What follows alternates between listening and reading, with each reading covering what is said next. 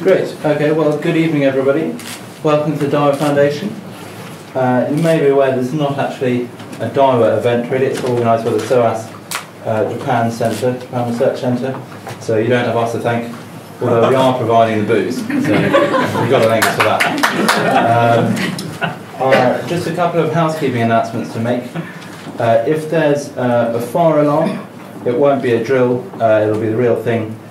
Please don't use a lift in that instance. If you could go downstairs and go across the street and congregate on the park side of the road. And also, if you've left any valuables in either of the cloakrooms, we don't monitor them. So if you could, if you've got anything valuable like a laptop in a bag, probably best to bring that up and keep it up here.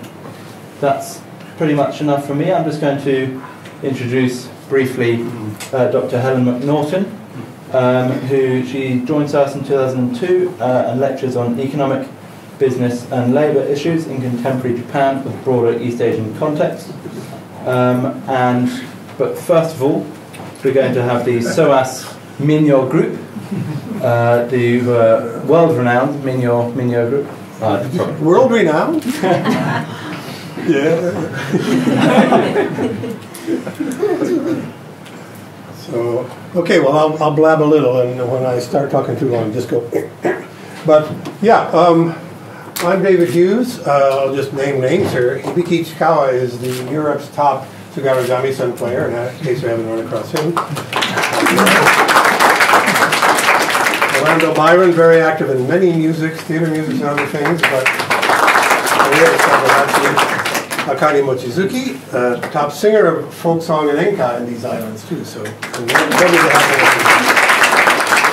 the reason we're here, I started 40 years ago doing research in Iwate, a little inland from here, and I drove the coast then, and it was beautiful. I went back again a year after the 2011 disaster, not so beautiful. I was there again 2 years ago.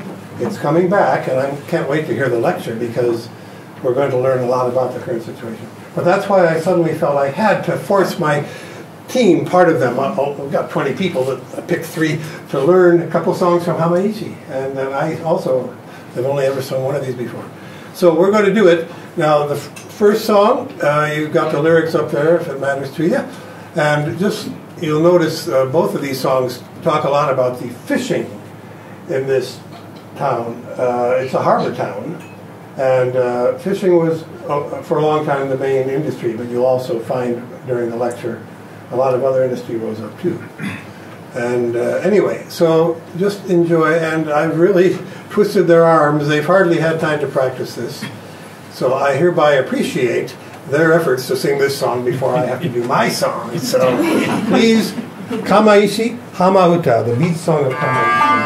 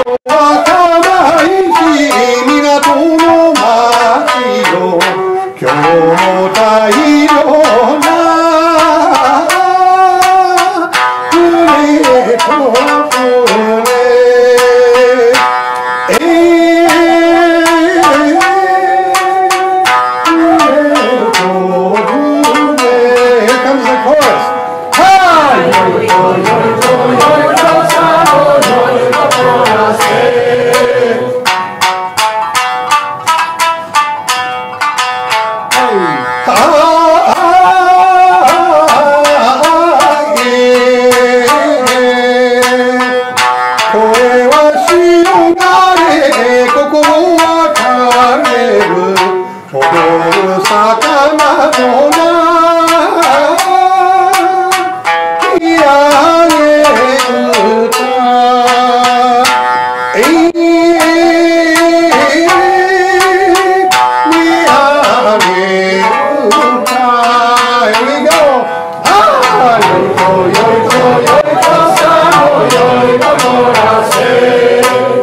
more verse and you get to do the chorus twice at the end of this verse.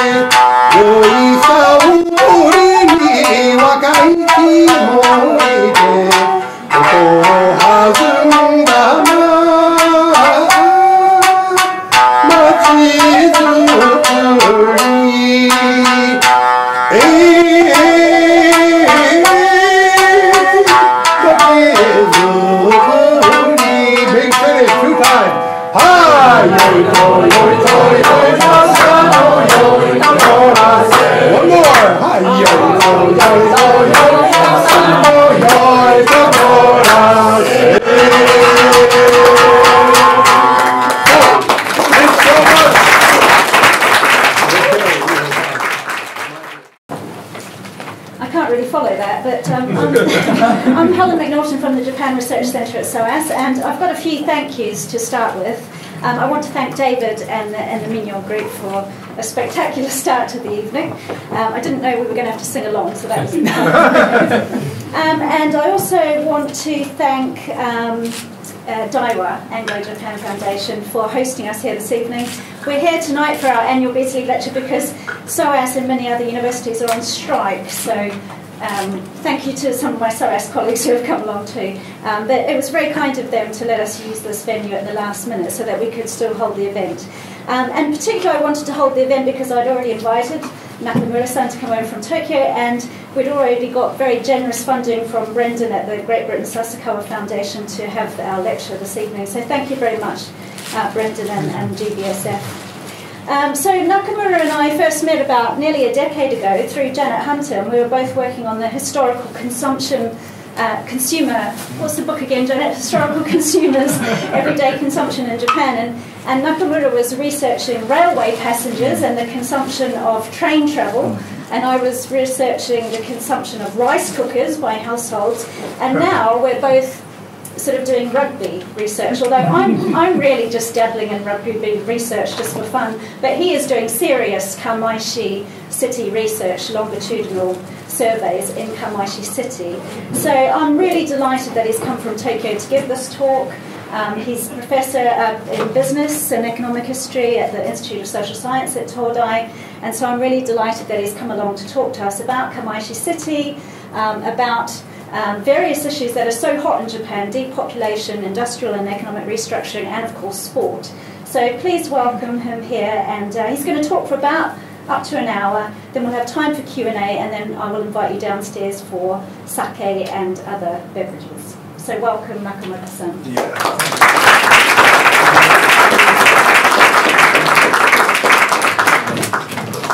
Okay, hello everybody, and thank you very much for coming.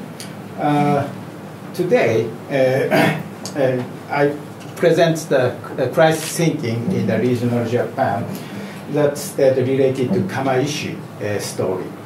So one of my major is international economic relation on Meiji Japan.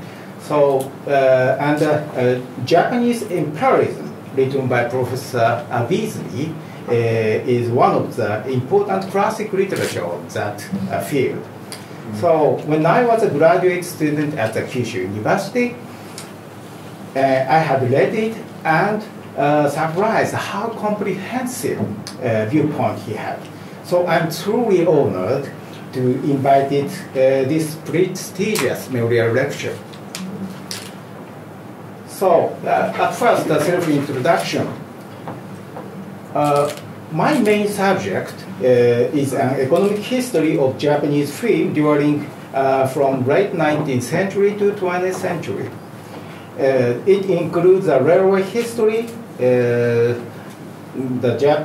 Japanese Industrial Revolution from local and global perspective, and oral histories of managers and laborers in post-war Japan. My first book, Blue Book, this book is the formation of Japanese railway in late 19th century was included to the first category. The second book, Japanese Industrial Revolution from Local Perspective, this one. So it's were included to the second category. And the recent book, the Trading Locomotives, the First Globalization and the Development of Japan Railway, this locomotive one, is had related to both categories. And in 2002, second, I started oral history of workers of Japan National Railway at the Tosu City in Kyushu, South Prefecture in Kyushu. It published in 2006, entitled The Memories of the Koetsu, The Oral History of Railway Worker in Tosu. This one. After that, I challenged to study post-war Japanese history using the oral history method. And the next research field is the Kamaishi City, Iwate Prefecture in Tohoku. This book entitled, this book entitled The Memories of Friends, The Oral History of Worker in Kamaishi Steel Work, was one of the outcomes of that project and the cross relation to this lecture. So, the purpose of this lecture is to examine the crisis facing post-war regional Japan, taking the Kamaishi City as a case study. Kamaishi had to deal with the state of crisis common to all provincial cities in post-war Japan: depopulation,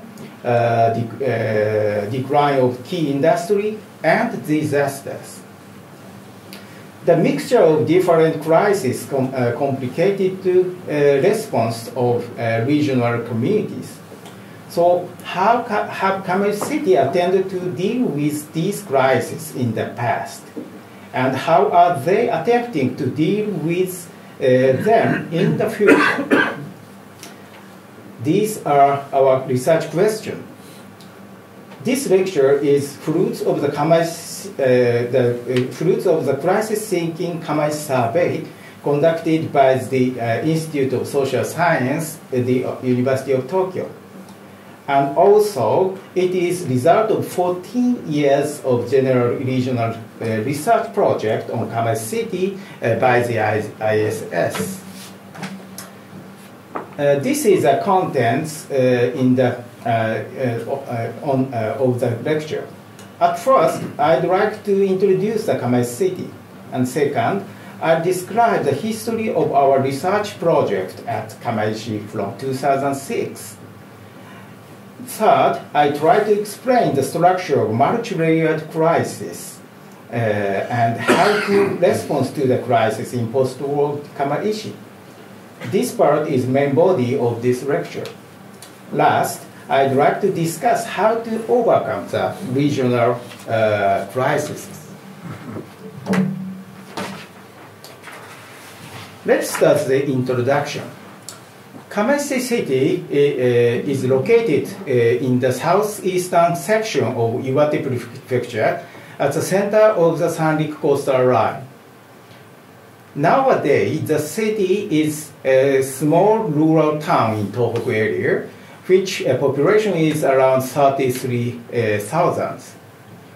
But until 1980s, it was an industrial city which was called the town of iron and fish. Fish were related to the things.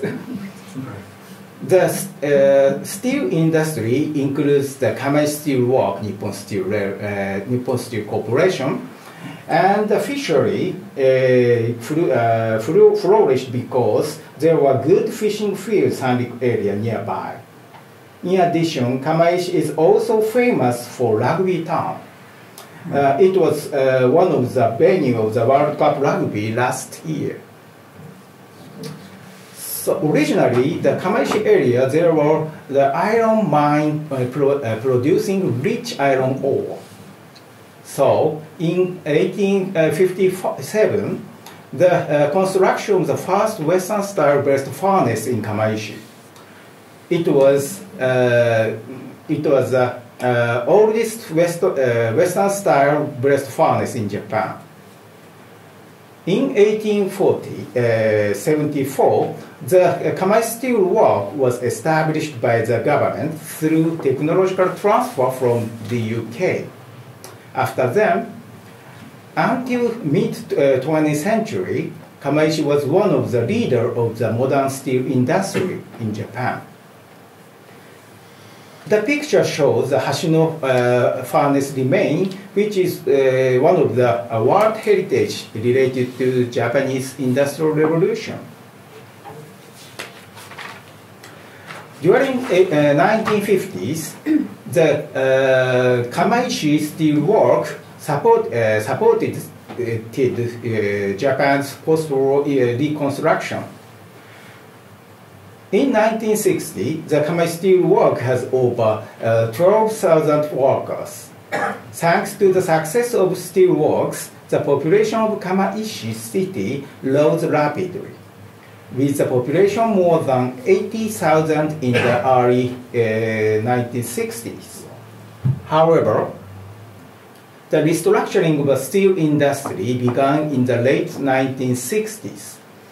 And at last, the blast furnace was shut down in 1989. Nowadays, they were leaving behind the wire rolling mill alone. Okay, this is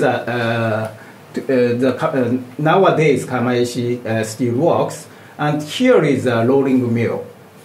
And this is near the blast furnace, but that is not. That is electrical plants. The next is a fishery. Fishing was another main industry of Kamaishi since the early modern period. However, the deep sea fishing and offshore fishing were declined due to the oil shock and the establishment of the 200 nautical mile system after the 1970s.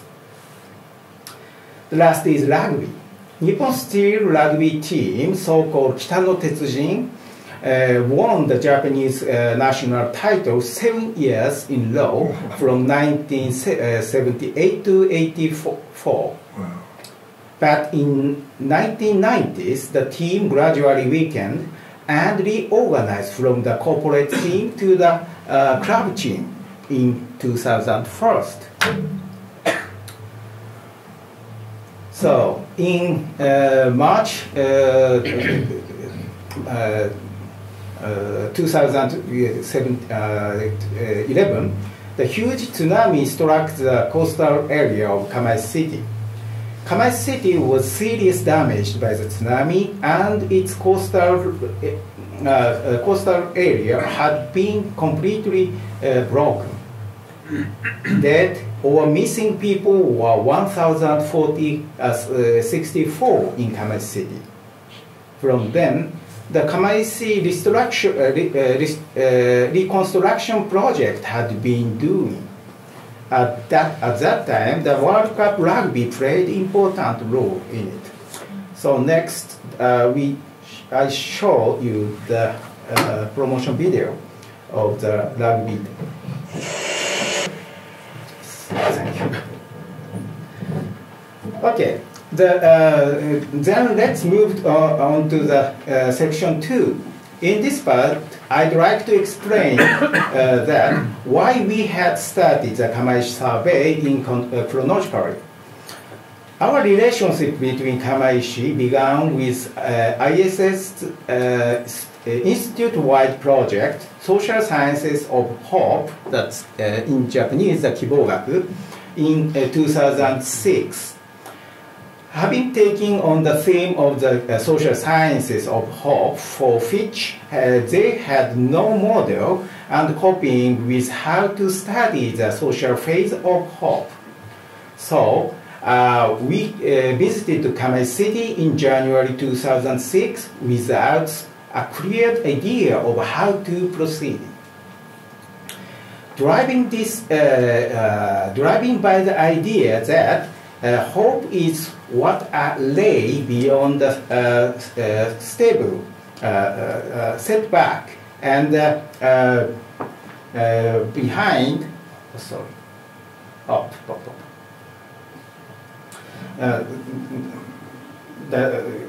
Sorry.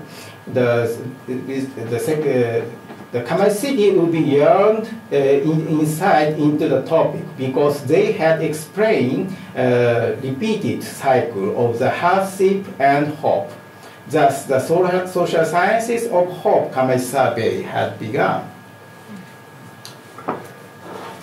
Because of the social sciences of hope had brand new field, it was difficult to formulate hypotheses beforehand. There was no choice but for the project to be a community survey for the purpose of discovering theme with the final goal of developing hypothesis. In this regard, it also presents an opportunity to take advantage of our strengths, namely interdisciplinary research in the social sciences. So then, 30 researchers from the disciplines of law, politics, economics, sociology, and history visited Kamaishi numerous times to conduct a variety of surveys and investigation at the same time and in same location, employing method for considering the social phase of hope and general community surveys.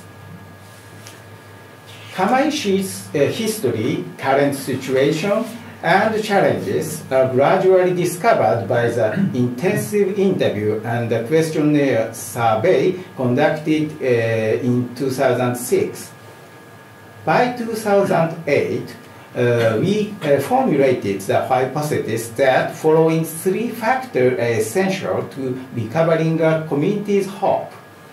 The first, the continual reorganizing, building of local identity. And second, sharing of hope. And last, formation of network within and outside local community. And the key word running through all three factors is the dialogue. Then, in 2009, two books, Reproducing Hope and Connecting Hope, were published.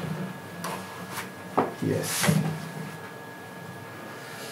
With the hypothesis developed from work in Kamaishi in hand, we headed to new region in which to continue our investigation. That was Social Sciences of Hope quiz survey, which carried out from 2009 to 2013.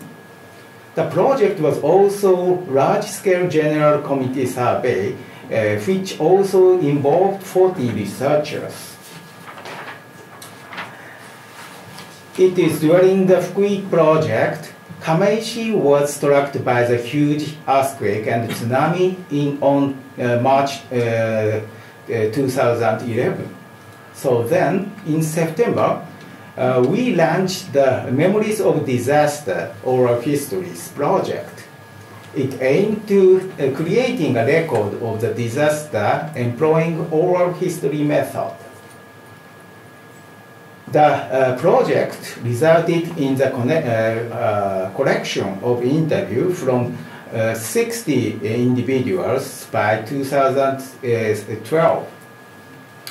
In 2014, a book was published entitled The Social Sciences of Hope, People in Church. Throughout the project, we continued to think about what aspect of Kamaishi City had changed and what had not, as a result of Kamaishi having experienced a major event.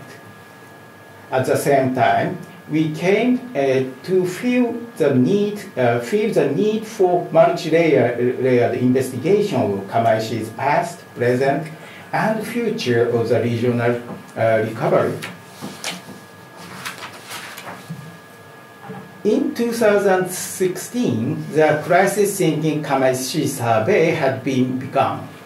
At first, we only focused on Kamaishi's response to the Great East Japan earthquake.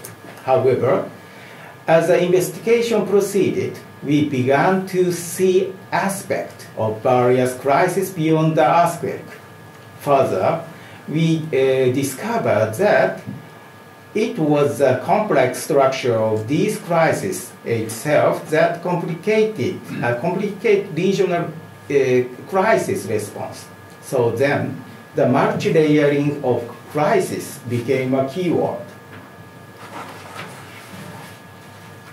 Regions faced multiple overlapping crises that differ in dimension and time scale, increasing a possibility that dealing with one crisis will cause another crisis.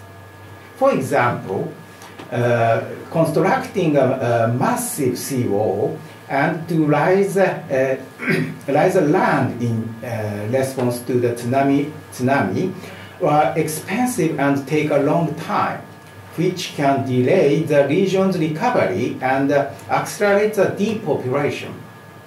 In addition, the fact that these multi-layered crises progress in parallel while influencing each other is shared by many regions and not just Kamaishi City.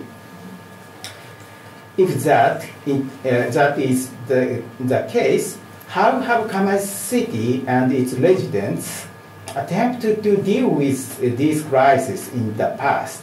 And how are they attempting to deal with them in the future? Next, we will move on to the section 3. The object of this part is investigate structural problem of crisis in regional Japan, taking Kamaishi City as a case study. At a local level, there were 3 categories of crises. First, acute crisis resulting from the damage of the war and natural disasters. And second, stepwise crisis caused by the decline of core industries. And last, chronic crisis such as depopulation. Kamaishi is stable case study for examining how communities have faced, response to, and are attempting to deal with multi-layered crisis. Keeping this point in mind, let's now clarify the multi-layered structure of crisis in Kamaishi. There was a tsunami, but the naval bombardment during the war was worse. This quote was selected from the oral history of an elderly Kamaishi resident who had experienced the naval bombardment in World War II. It compared the damage of Kamaishi City following the tsunami to the naval bombardment. It should be kept in mind that underlying this comparison is a determined spirit of Kamaishi residents that we got back on our feet after the terrible experience of the naval bombardment, and we will get back on our feet after this as well. Connecting to the image of damage by naval bombardment are the memories of Kamaishi's rapid recovery and economic development during the high growth period.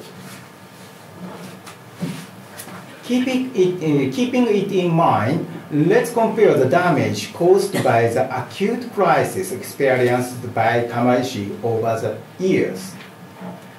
Kamaishi was struck by several tsunamis, including the Meiji Sanrik tsunami, which caused huge damage as evidenced by the over 50% death rate and this destruction of 70% of buildings. On the other hand, look at the destruction caused by the naval bombardment. The Meiji tsunami and the naval bombardment is here.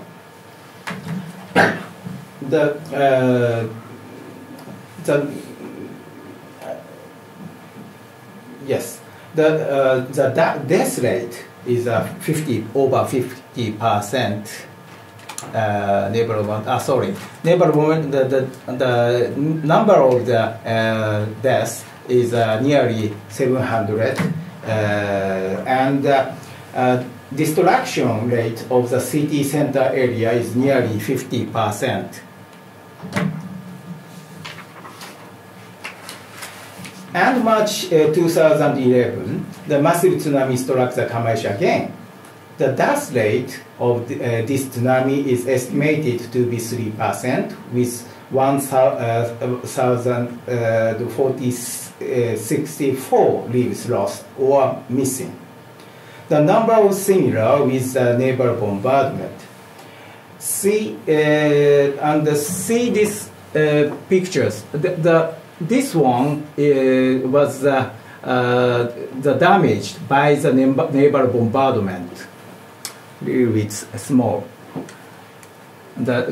Here is a river, and here is Kamaishi steel work. The main target is here, but the more damage there. This is a city center. So in this time, here is the Kamaishi steel work, and here is the city center. The old city center were all damaged. That is the same to the naval bombardment. So next, let's identify the characteristic of Kamaishi's response to the acute crisis by comparing the city's recovery after the naval bombardment to its recovery after the tsunami.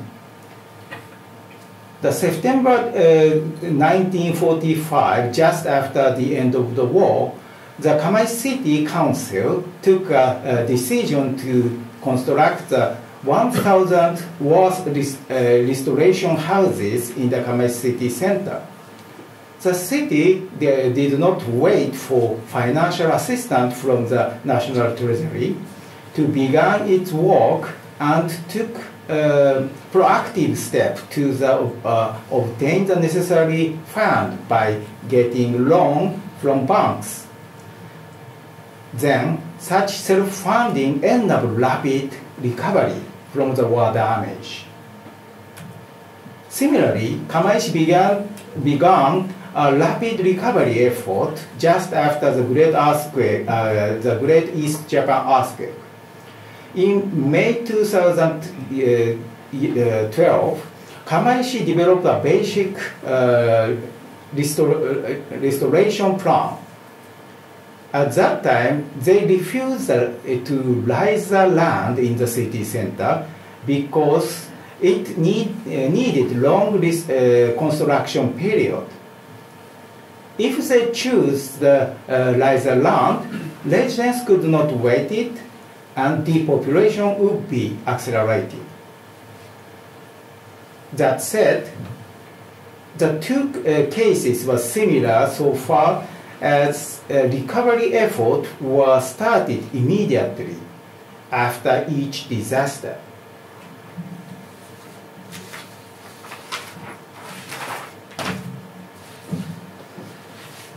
So the next,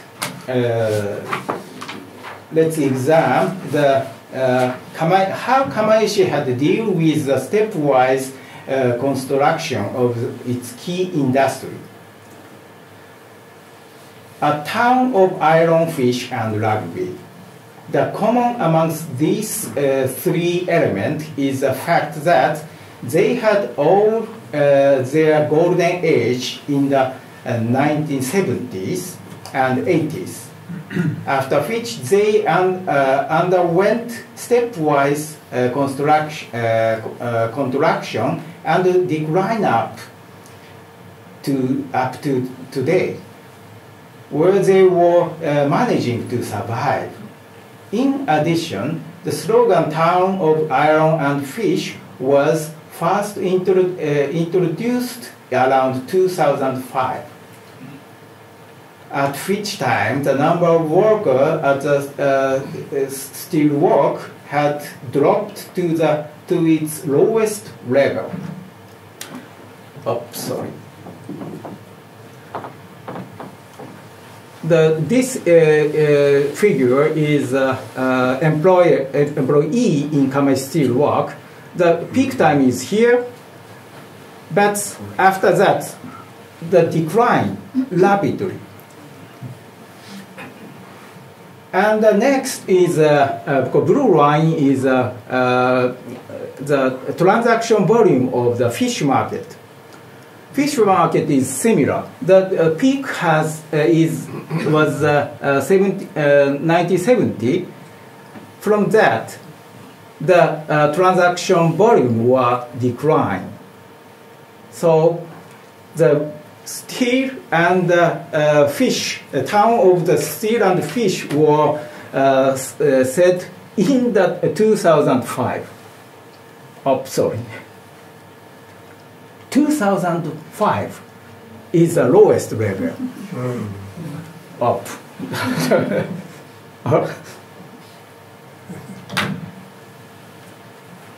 So to cope this stepwise crisis, Kamaishi came up with proactive measure to support the local community. Regarding the steel industry, the steel works began to develop and upgrade technology at its wire rod factory, and to focus effort on keeping the factory in Kamaishi. And then they successfully developed the steel cord for larger tire, one of the new high-end products at Kamaishi. This one is a steel cord. On the other hand, Kamaishi City created employment opportunity by introducing new business and attracting companies. These actions were intended to prevent sudden shrinking of the local economy. Please see this figure from the 1970 to 80. Although rapid industrial development all over the country in Japan, the output of manufacturing industry of Kamaishi was declining.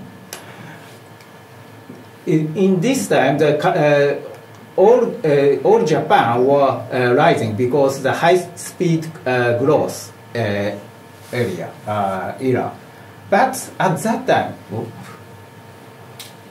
Kamaishi was declining. However, in 1990s, the trend had changed. This one. The bottom is 1990. After that, Kamaishi's output were rising. What happened?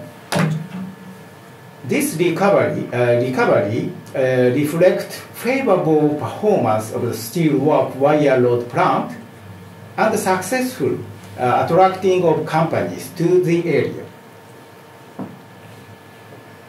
As shown this figure, the value of shipment for metal product and machine products and machines grew rapidly from 1995.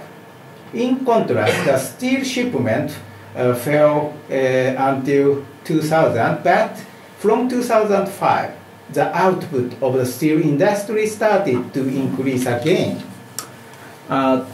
This is steel.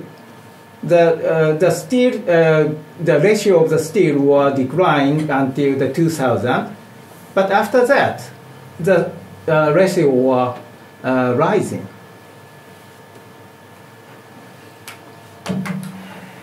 It is a fruit of effort by Kamaishi Steel Work and Kamaishi City to respond to the stepwise crisis.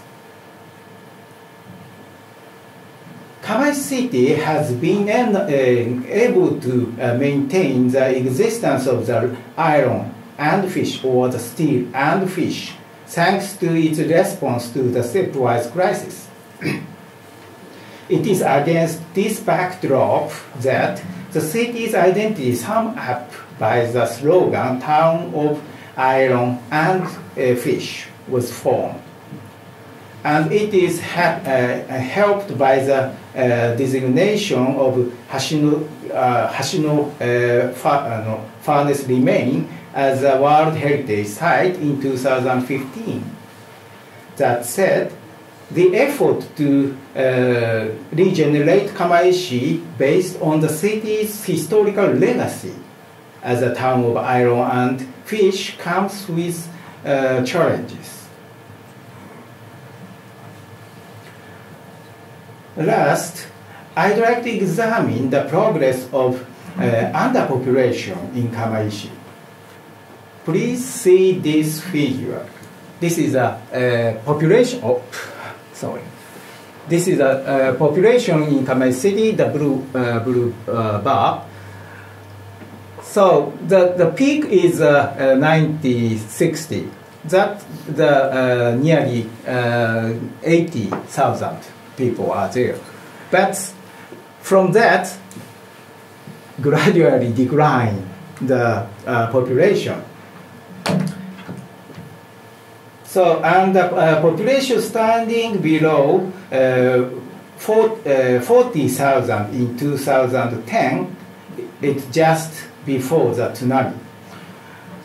The 2010, this is just before the tsunami, but before that, the population was quite declining. So depopulation will accelerate in this area. So main reason for the depopulation was a decrease among the young due to the lack of employment opportunity. So after the disaster, the attracting company were essential in terms of creating population employment opportunity for younger generation. Since the earthquake, 7 new companies had been attracted, and 6 companies had set up shop in Kamaishi of their own accord. The 13 newly arrived companies included 5 companies in the marine product processing industry and 4 companies in the distribution or transportation industry. Particularly, the later companies are hoping to take advantage of Kamaishi's access to the transport. This is the map of the Iwate Prefecture, and the Kamaishi is here. And after the disaster, the Sanrik Expressway, here is the Sanrik Expressway, were opened, and the Kamaishi Expressway. This is the Tohoku Expressway. And the Kamaishi Expressway was there. The open both highway. And the interchange of expressway had located in Kamaishi City. In addition, Kamaishi Port. here. Kamaishi Port was restored just after the disaster and succeeded at attracting container ship. So then, Kamaishi gained the locational advantage as a good distribution hub on Sanrik coast after the earthquake. Effective use of Kamaishi's advantageous infrastructure is a key to Kamaishi's future economic development.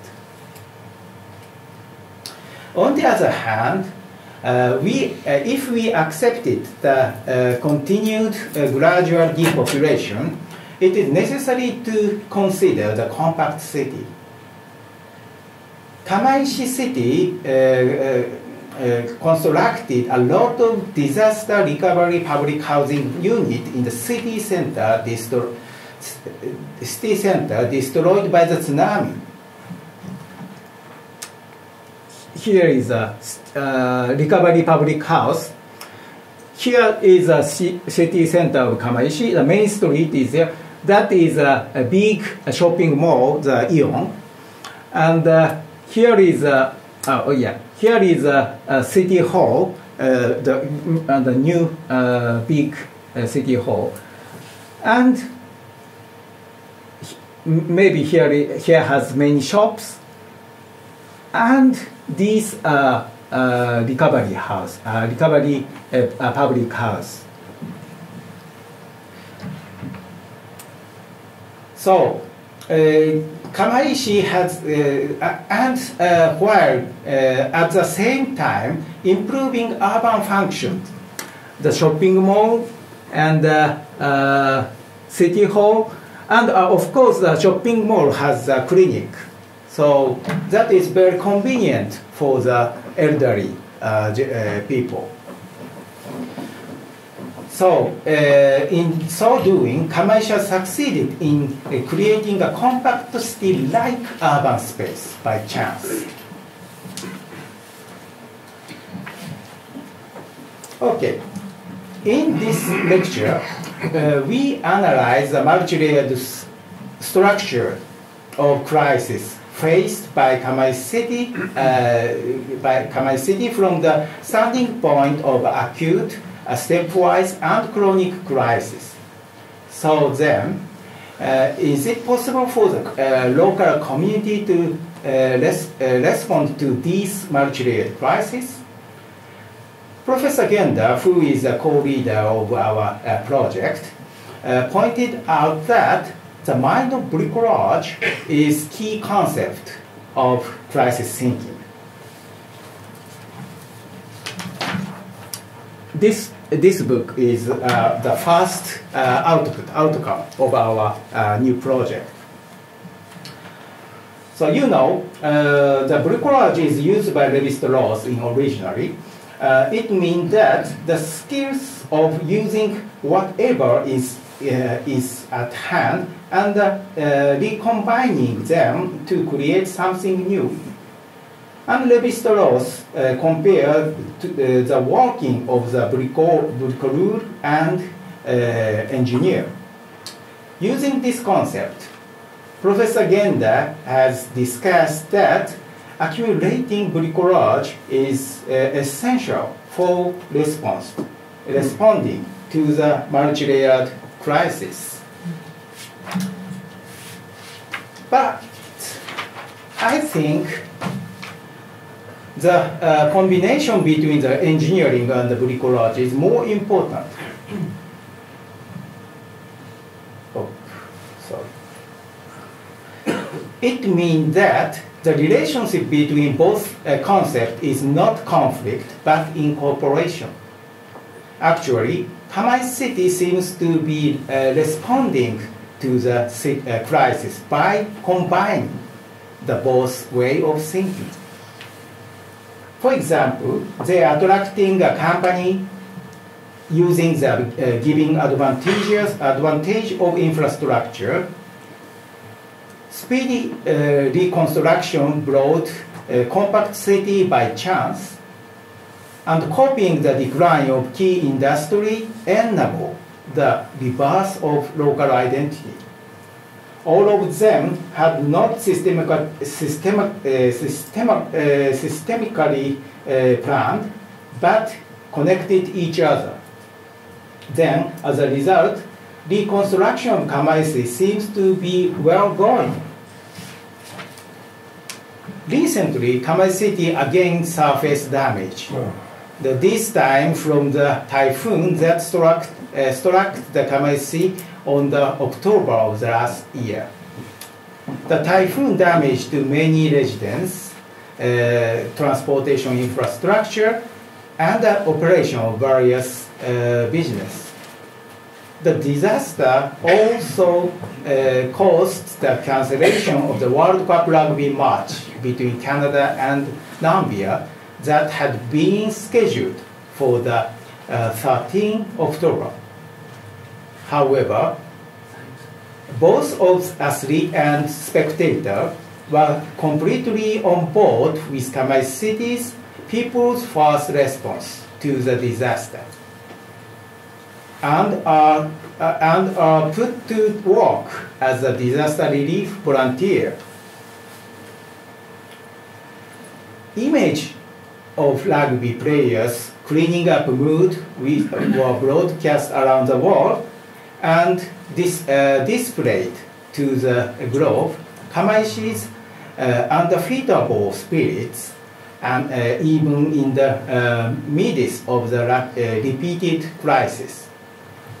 In addition, November 2019, Kamaishi City was presented with an award for character at the World Rugby Awards.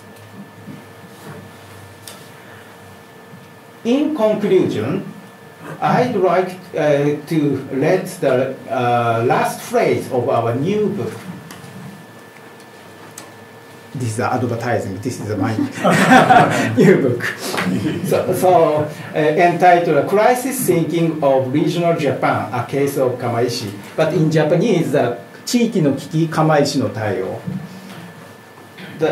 Even after coming face to face with the crisis, Kamaishi keep getting back up without hesitating and seek to use the crisis as a turning point for the next jumper. There is no doubt that Kamaishi's experience have much to offer in terms of insight related to crisis response at the community level. Okay, just in time. Thank you very much. It's all. My presentation is over.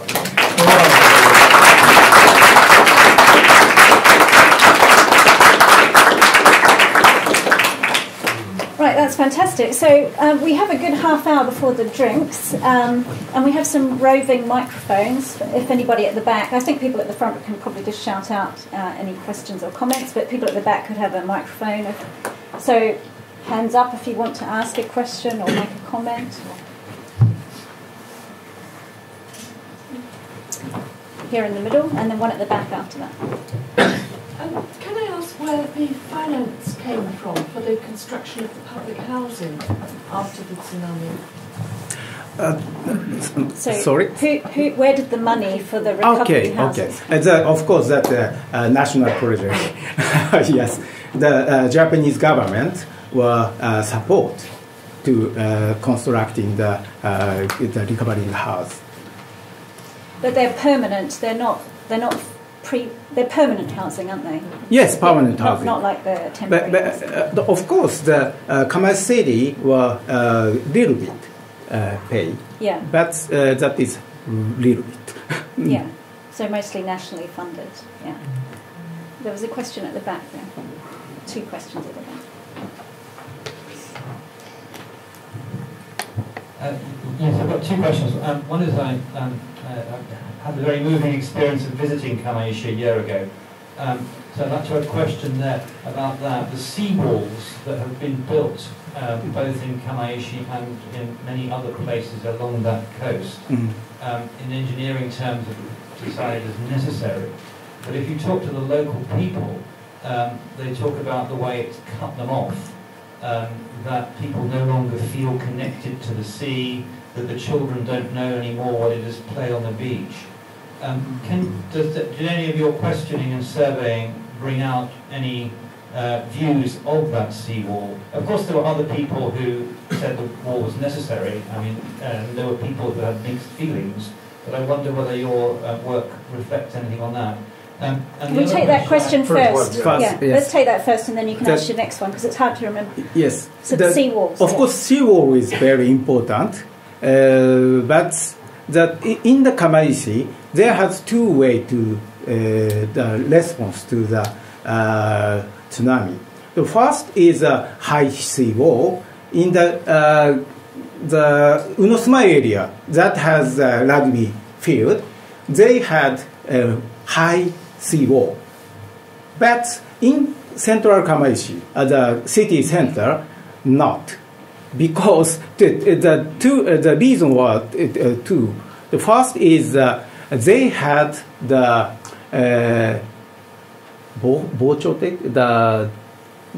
big. It is very difficult to.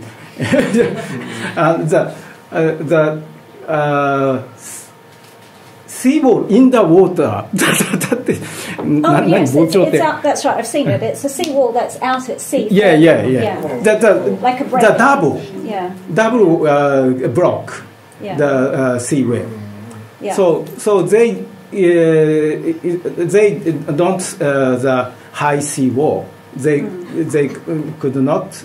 They did not construct the high seawall. Yeah. That is lucky. It is maybe the Kamaishi city center is very lucky because the two block system are there. Mm-hmm. So that is rapid reconstruction were doing. Mm. I mean, I think, as you know, because you visited, that the rugby stadium is 8 kilometres north in a little village, and unfortunately there they do, along lots of those little villages, they put these massive sea walls, which is blocking off the village from the sea now, but in the main cities it's not quite as bad in that sense. So what was your second question? My second question is to do with depopulation generally. Of course, in some the tsunami has accelerated in some places depopulation.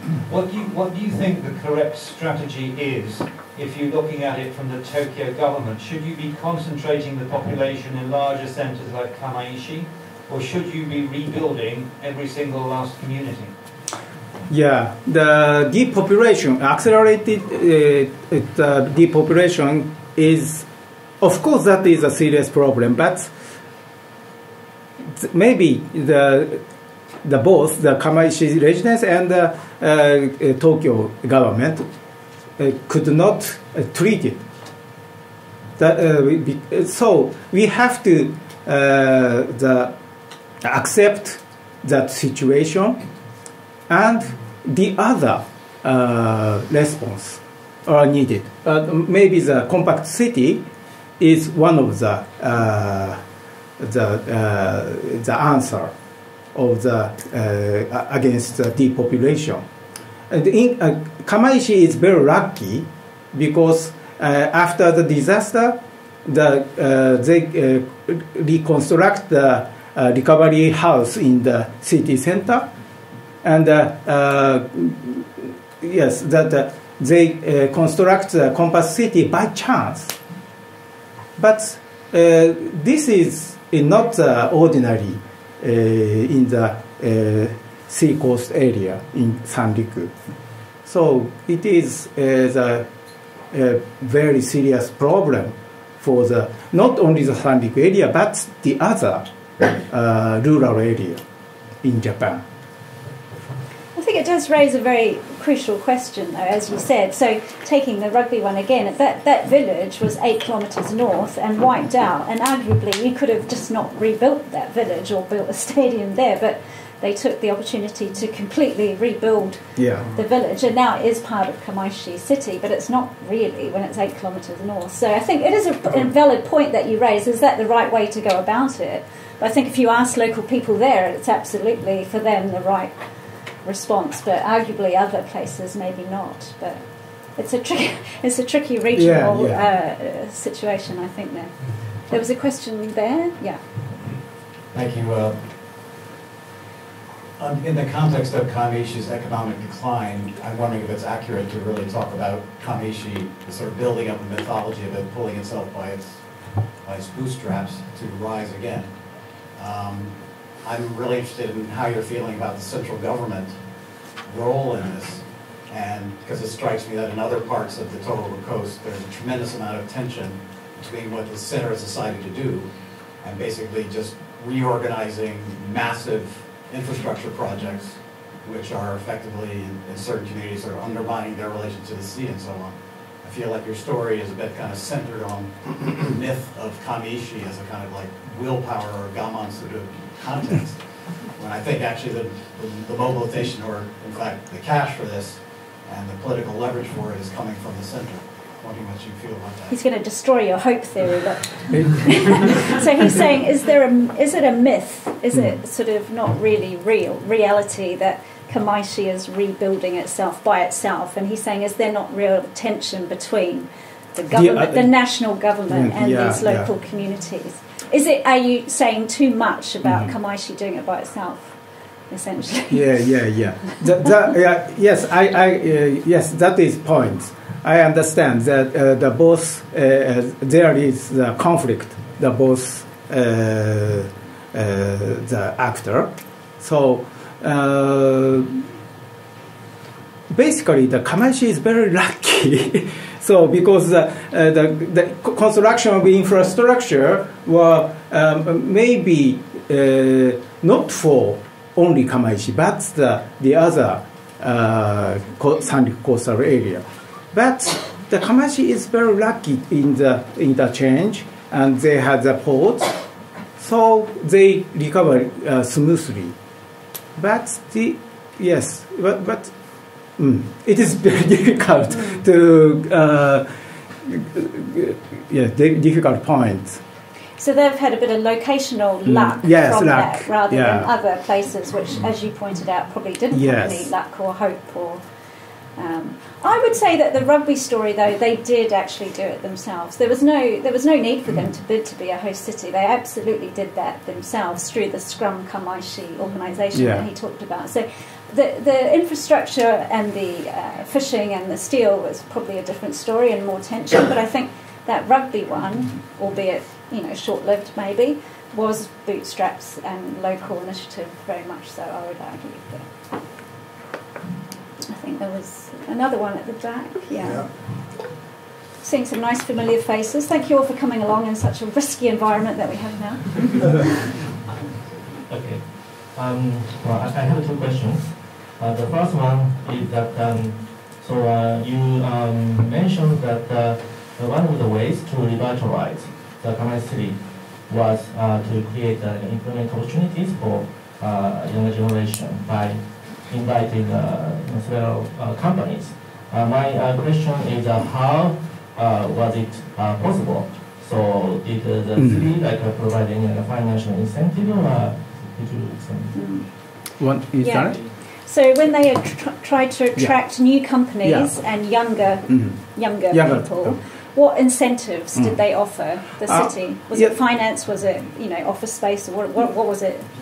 Office space is very important, but Kamaishi is lucky too, because there are many land for the factory, because the steel works has a huge factory, but they are empty. So, for example, the Ion, that is city center. At the shopping center. Shopping center, Ion. Oh, sorry. Yeah, it's very sensitive. Here is the place of the Kamaishi steel work. So the other factory were located in the steel works. So maybe that is one point. And second point is this one, the very lucky for the infrastructure improvement. So the company, especially the distribution or the transportation company, want to locate it here. Yeah. And were they reusing the old steel work buildings, or are they just using the land and building new offices? Both. Both. Okay. Both. Right. And any financial incentives, tax advantages? No. Okay. What's your second question? Yeah. And then another question is that were there any role in this revitalization of the city by civil society organizations? So if you can. Any local organisations? No, civil society. Oh, civil society. NGOs, yeah? Oh, NGOs or civil society groups or. Unfortunately, Kamaishi, the NGO or the NPO of Kamaishi is very weak, because the Kamaishi city council has powerful, and their officers were very excellent. So they organize all the societies and the industries. So the non-government sector were weakened. Okay. It seems to be one way or the other in Japan. You either have a strong local community council, or you get the. It doesn't seem to be both often. David, or should we take this question and then you? Him first. Yeah. I don't mind if you want to go first. No, go on. I've said you. So I was wondering, I look at some other cases of depopulating places in Japan, and sometimes it feels they don't quite get what's going on. It feels like the reaction to it is just asking for one more government grant, finding one more natural feature to concrete over, and then looking around wondering what went on when the construction jobs disappear after a few years. But you saw that with, they've got the seawalls as well, but for some reason Kamaishi has realised that, according to your presentation, that is not the way forward, that won't help recovering, so they did their own thing. They found new, perhaps slightly unorthodox ways to get the steel back, get the fish back, get the rugby back. I was wondering sort of what's Kamaishi's secret there, apart from being lucky. What made it so that Kamaishi, more than some other local municipalities in Japan, got its head out the sand and thought, right, we're going to do this, we're going to do that. We're actually going to get past this. So what made Kamaishi successful? Yeah. When so many others weren't. I want to know it. But the one reason is that the local governor, or not the local officer, were very excellent. Local government. Yeah. And the second point is maybe the steel works were very important for the Kamaishi community, because that's the size nowadays. Size is so small and shrinking, but the OB, the retired people, old boys were the residents were there. So they are very powerful, and they got the money because the pension is good. So that is maybe different from the other local community. My sense is too that they're not reinventing the wheel there, are they? They're using, like your bricolage scenario, so they're using what they had or have, steelworks, but they're upgrading it to produce the radial. They use it, the fishing presumably, so they're using what they have already, like you very well pointed out, but in new ways, which I think helps, doesn't it? You're not completely starting from scratch with something completely new. One other very quick point of what you just said. Very quick, because I think David wants to. When you said it was partly because of the particular abilities of the local officials, how good they are we talking about the elected officials or the unelected officials?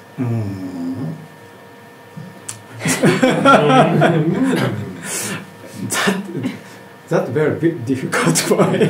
So is it local councillors and the mayor, or is it industrial leaders, or is it? Yeah. I suppose it's a combination. My sense is it's a combination, but yeah, that is combination. That because the local officer were yes, the steel work has the excellent people. yeah. So they argue, or they discuss each other. So the local officer will accelerate to the ability, and their viewpoint was so very, very wide. And they look at not only the Morioka. Morioka means the local capital, but they direct to the Tokyo. I see. So they don't. Yes. So they got a direct line to Tokyo. That is one of the point of the Kamaishi's recovery. They have a very good steel museum there too. If you're interested in the steel museum. Right. In Morioka, the year after the disaster of 2011, and also twice since then, I have visited what they call Ochako Nomikai. This is tea drinking ceremonies for people whose homes and villages were destroyed, and they had to be relocated inland. Yeah, yeah. And a few of them had relatives they could live with. Maybe your daughter lived in Morioka. A lot of them had no place to go, and they had to. They were given housing for a while, and I wondered what it was like when you lost your village. And I remember the first time I went, and I was talking to very old people who lost their houses, and I'd say, I bet you're very homesick. You want to move home when you can, right? And a couple of them said, oh, no, Morioka is much better. And I don't know now if the local population that had to move is homesick. Do they miss their homes, or did they realize, well, once they moved to a big city, that actually that old village was not wonderful? I don't know if this question came up much in your research. And that is a difficult point too. But the one thing is temperature is different. Temperature, because the coastal line were warmer than Morioka. Morioka has many snow, and temperature is low. So for the elderly people, that is very hard condition. And yet they seem to prefer that. I don't know why. Okay, anyhow. I mean, I don't know what the data is on people moving out and then coming back in or staying. But I mean, there are geographers and demographers who could tell us that, I'm sure. Yeah. Hello. Well, thank you very much for your very interesting presentation. But the questions in my mind are, in a way, a follow-up to already you have, the questioner has asked you about the depopulation. My point is that it's not just the depopulation that this Kamaishi town is facing, but also, as you showed in one of your graphs, the younger population is now about the 1/3 of the population, and the elderly community is about the 2/3 of that. Here is that. Yeah. That's pretty standard in Japan. So how are you going to deal with it? I mean, it is a ticking time bomb, isn't it? Now 33,000 population, and about 1/3 is the younger population, and it seems as is the trend that younger people keep going out to the big cities.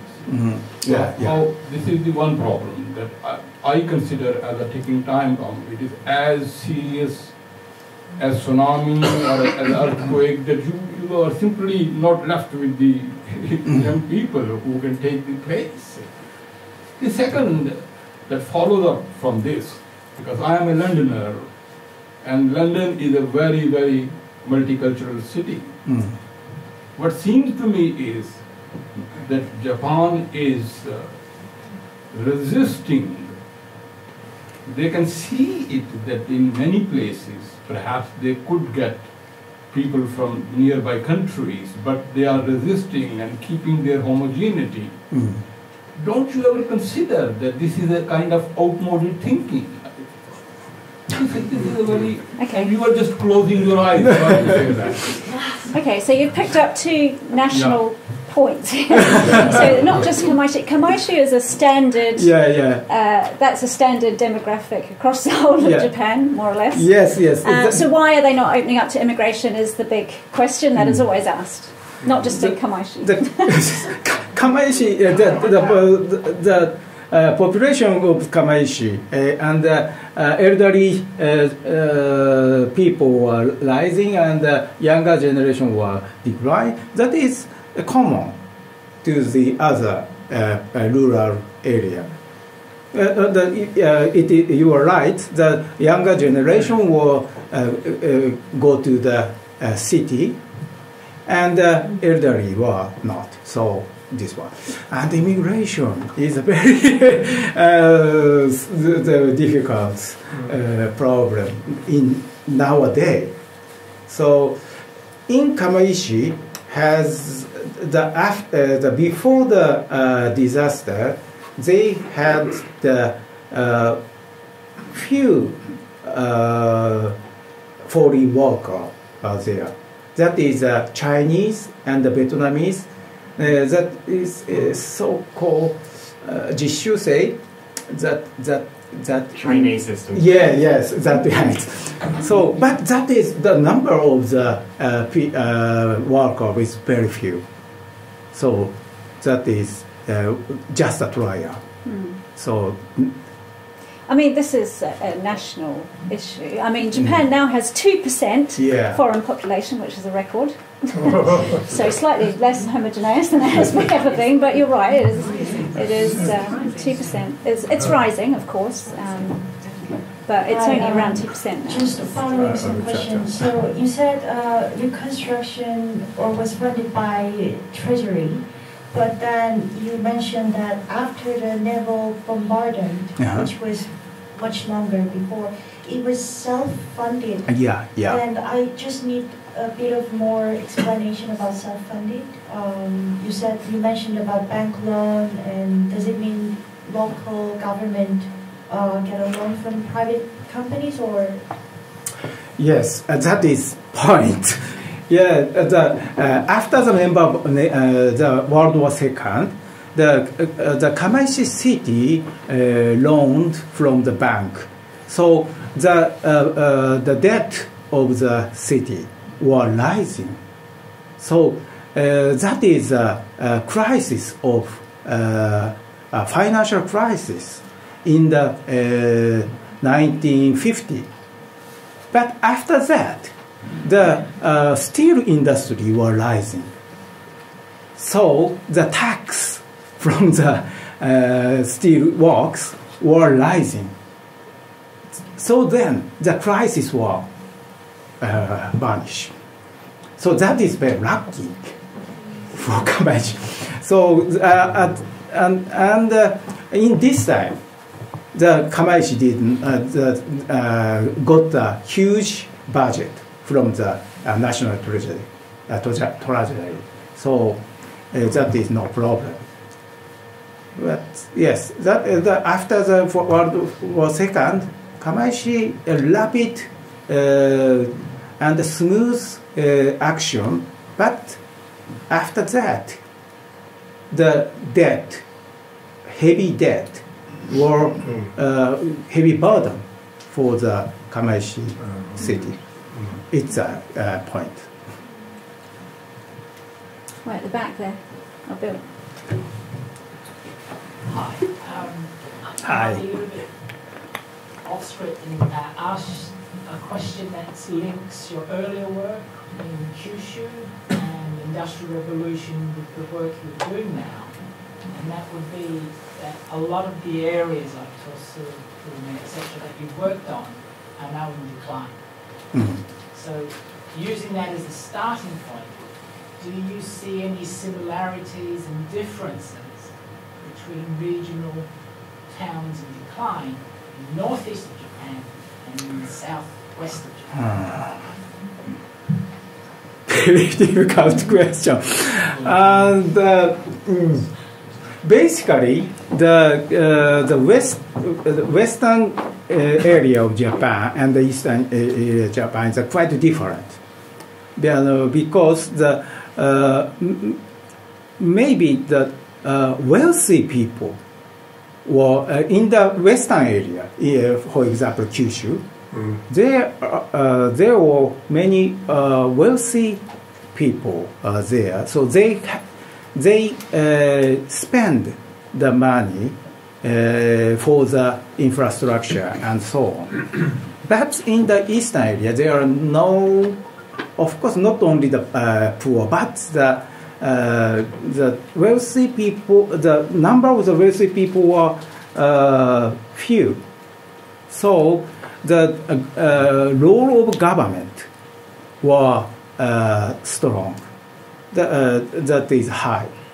So in this time, the Kyushu, the Kumamoto earthquake and East Japan earthquake was quite different recovery process. In Kumamoto, yeah, of course, the government was spend the money in Kumamoto. But the volume were few than the East Asia, East Japan earthquake. Maybe the East Japan area,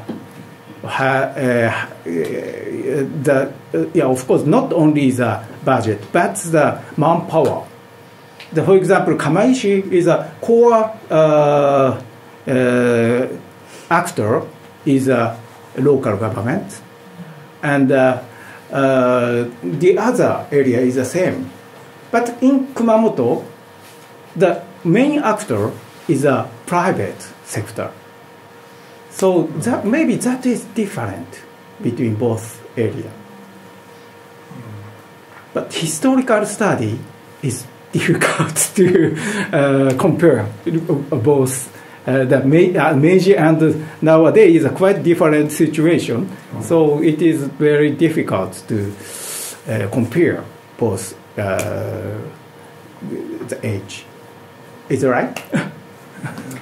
Okay, I don't want the drinks to get warm, so before I say thanks, I just want to very briefly plug our next week's event. Next Wednesday at 5 p.m. we have our final, it's the fourth one of our JRC sports symposiums. It's on women in sport. It's not at SOAS. Have a look at our website if you'd like to come along. It's on women in sport, 5 p.m. near Euston Station next Wednesday night, which is the night of the tsunami memorial, actually. So it's the 11th of March next week. So if you'd like to come along, please look at our website and sign up. But finally, I just want to thank Daiwa for hosting, Great Britain Sasakawa Foundation for funding, David for the fantastic start, and all of you for coming along, because we're not supposed to be mingling at the moment, but thank you so much for coming along. And most of all, don't get so excited that you kiss. Most of all to Nakamura-san for giving such a wonderful presentation that crosses into so many different topics that are so hot in Japan at the moment, and for coming all the way from Todai to deliver it. So thank you so much. Thank you.